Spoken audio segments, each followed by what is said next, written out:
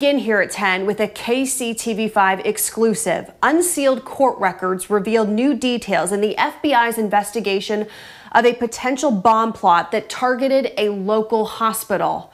The man at the center of the plan, 36-year-old Timothy Wilson, was shot and killed by the FBI when they were trying to arrest him. KCTV5's Emily Rittman searched court records, which say that he was planning to strike only hours before the stay-at-home order took effect. According to court records, Wilson wanted to bomb a local hospital before Kansas City's stay-at-home order took effect at midnight on March 24th. He said he couldn't wait because he thought he would draw suspicion by being one of the only cars on the road. Before investigators say Timothy R. Wilson filled a Belton storage unit with bomb-making components, he searched for like-minded people to plan his attack using encrypted messaging apps.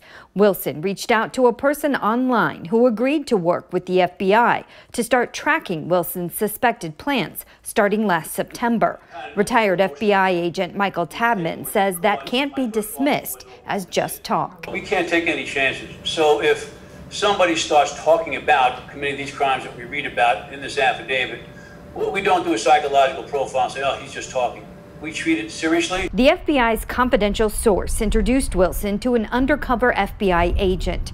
Wilson eventually met the undercover agent at a Belton storage unit. Investigators say Wilson began buying bomb-making materials online and at local hardware stores and stored them in the unit. He made a reference to Timothy McVeigh. Investigators say Wilson wanted to commit a similar terrorist attack by using a vehicle-borne improvised explosive device known as a VBIED in an attempt to hurt or kill as many people as he could. He suggested elementary schools, police stations, Islamic centers, or a synagogue, but his plans changed as COVID-19 became a global pandemic and became the focus of news coverage. I think had COVID-19 not been an issue, he probably wouldn't have thought about a hospital. According to court records, the undercover agent recorded a meeting with Wilson.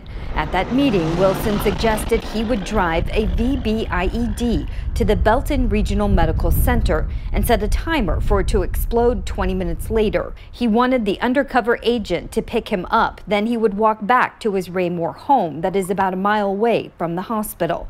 Wilson suggested they do a timed dry run to see how long his plan would take. After the dry run, the undercover agent loaded the bomb-making materials into his vehicle and told Wilson he would take them to, quote, a guy who would assemble the bomb. On March 24th, investigators say Wilson went to pick up what he thought was a VBIED near the Belton storage unit, but there was no actual bomb.